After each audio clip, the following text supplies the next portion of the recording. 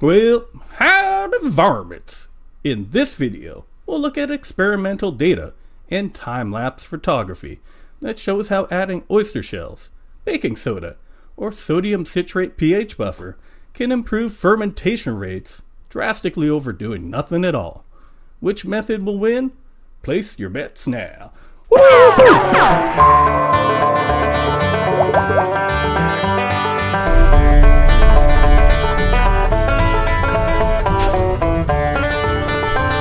Welcome to Open Source Distilling, where time-honored tradition meets modern-day technology. This channel is dedicated to challenging home distilling traditions in a department setting. Please consider subscribing to follow my progress on building a fully robotic reflux still, operating on open source technology on a Raspberry Pi computer. To my side is time-lapse photography of the pH buffer batch that we'll talk more about later on. Notice how well the anti-foam keeps the crossin from creeping up the sides of the fermenter walls, allowing us to put more sugar wash in without having to worry about blowover so much. Partway through day 13, you'll see the yeast suddenly drop out of suspension after I added the chitosan and kisasol. Those are two-part clearing or fining agents. Don't worry about the white film that forms afterwards, it eventually settles out. I actually should have waited a few more days before adding the fining agents to this batch, as this batch did take longer to become truly crystal clear than any of the other batches. The final stages of fermentation were still taking place, even though the gravity reading wasn't changing in a noticeable way. Later in this video, we'll be reviewing scatter charts with trend lines derived from experimental data. If you want more detail about anything I talk about, or want to see the fermentation raw data and notes, make sure you check out the link to my blog post in the description down below, and leave a comment on this video if you have any questions. If you are interested in the sugar wash recipe used in this video, I'll put a card in the corner and a link down below. This sugar wash has sugar, water, yeast nutrient, some oxygen bubbled in, and anti-foam added to it. The starting gravity of the sugar wash is 1.070 and the starting pH is 6.0. I made 4 identical batches for this experiment. In one batch, we'll be using oyster shells as a fermenter addition to control pH. If you're interested in seeing how I prepared live oysters for sugar wash fermentation, I'll include a card in the corner of this video and a link down below. Initially, I added the top and bottom portion of a complete oyster shell to the fermenter and added another shell later on. For the next batch, we'll be using a pH buffer solution that I formulated out of citric acid, a weak acid, and sodium hydroxide, a strong base. If you would like to see the recipe and how I made this buffer, I'll include a card in the corner and a link down below. For the next batch, we'll be continually monitoring the pH and adding baking soda to bring up the pH when it gets too low. And the last batch is intended to be a control batch where nothing is done to control the pH whatsoever. Spoiler alert, things were taking so long that I did end up intervening, but more on that later.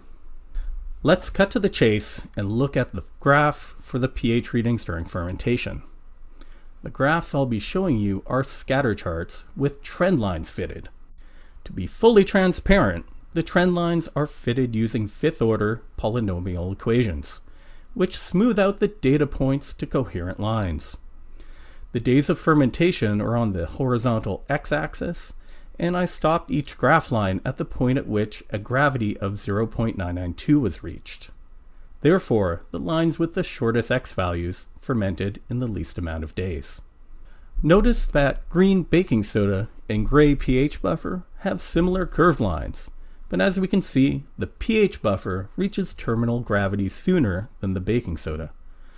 The oyster shells are represented by the blue line, and the red line is the control batch. For the red control, I did end up adding oyster shells at about the 13-day mark because of the sluggish fermentation.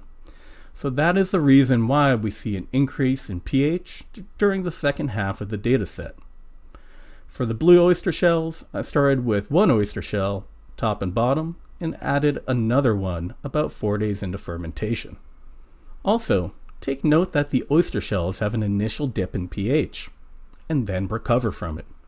I think this is because a lot of yeast activity happens at the beginning of fermentation, and it takes time for the oyster shells to dissolve and take effect. On the other hand, the pH buffer has a downward trend with almost no initial dip at all.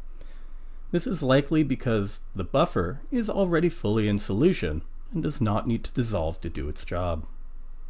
On to the specific gravity chart. It took the red control batch almost 22 days to complete fermentation with intervention. The next fastest was the green baking soda batch at about 18 days. Then it's the blue oyster shells with about 13 days, and finally the race winner, gray pH buffer, coming in at just under 11 days. What I found really interesting is that the gray pH buffer batch and the green baking soda batch maintained very similar pH readings during fermentation, but finished fermenting about 7 days apart from each other. I can't explain why it took the baking soda almost 63% longer to reach terminal gravity, but I would assume that it's something to do with the baking soda interfering with the yeast metabolism. Even the red control batch outpaced the baking soda batch initially, suggesting that something in the baking soda is affecting the fermentation rate. But I suppose the why isn't always so important. Just knowing the baking soda is not the best choice is good enough for me. If anyone knows why, please leave a comment down below. Finally, we have the rate of fermentation graph. The number on the y-axis represents the gravity change over a 24-hour period. Looking at the graph, we can see that all the batches started off on a downward trend before moving to an upward trend. The smallest initial downward trend is with the gray pH buffer, followed again by the blue oyster shells. The initial dip in the green baking soda batch is bigger than the blue oyster shells, but both batches follow similar curve lines. The red batch continues on a downward trend until oyster shells were added, causing the fermentation rate to increase. Notice that the blue oyster shell and the red control start off with the same rate over the first 2 or 3 days, and that the green baking soda has a lower rate than the red control for the first 2 or 3 days. The peak fermentation rate for the gray pH buffer and the blue oyster shells was 0.013. For the green baking soda, it was 0.010, and for the red control, the peak rate was 0.008, but that continually decreased until oyster shells were added. I think this was a great learning experience for a first round experiment regarding pH control. The data shows that the pH buffer and the oyster shells are the clear winners. And looking at the baking soda example, fermentation rates are more complicated than just keeping in a desirable pH range. Some pH control methods may negatively affect fermentation rates, while others may not. Furthermore, just because the pH buffer beat out oyster shells in this experiment doesn't mean that it's the conclusive winner and the best choice outright. Just to be clear, speed isn't everything. There may be a point of diminishing returns where speed may affect flavor. The most important metric with spirit making is the taste, the yield, and the speed at which we obtain the final product. Sure, having great production rates is desirable, but that doesn't mean anything. And I mean anything if your product tastes like garbage. But I suppose that's a topic for a future video. In future experiments, we will saturate sugar washes with crushed oyster shells and pit them against pH buffers with higher capacities. Personally, I can't wait to see what happens.